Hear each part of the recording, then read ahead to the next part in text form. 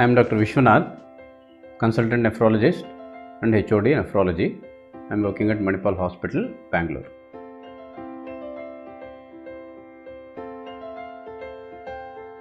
Number one risk factor in our country is diabetes. Again, because India has maximum diabetics, Asia in fact has more diabetics compared to other European countries or Western countries. So diabetes is number one risk. Most often in our country, the concept of health check, concept of regular screening is not available. So by the time you detect you have diabetes, people may have kidney involvement, people may have eye involvement due to diabetes. Diabetes is the number one risk factor for kidney dysfunction or chronic kidney disease. Next comes hypertension, which is again poorly controlled. If you have hypertension, if it is well controlled, 99% of the times it doesn't affect kidney at all. If BP is there and if you don't control blood pressure well, uncontrolled hypertension is a very high risk factor for leading to chronic kidney disease.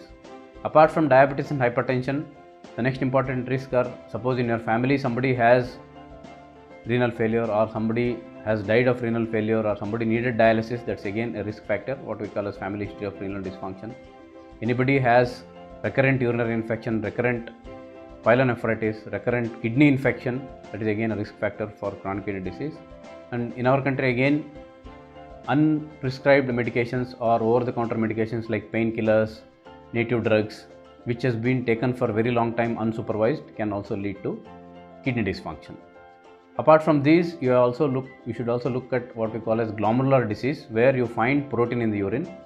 Glomerular diseases are important because if you find out early and detect them, whatever needed investigation after doing the investigation, then definitely it can be prevented or sometimes we can make it normal. So though you have protein, you may be classified under chronic kidney disease. If it is detected early, treated appropriately, definitely further progression can be prevented. To some extent we can prevent complete or halt complete damage of the kidney.